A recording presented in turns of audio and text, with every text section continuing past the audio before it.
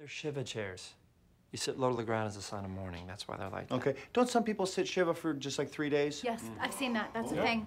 No, it's not a thing. Maybe that could be our thing. It can't be your thing. There is no... Okay, this is why. We could pioneer that. We're not going to pioneer it. Nobody here's going to pioneer it because the word Shiva is Hebrew for 7.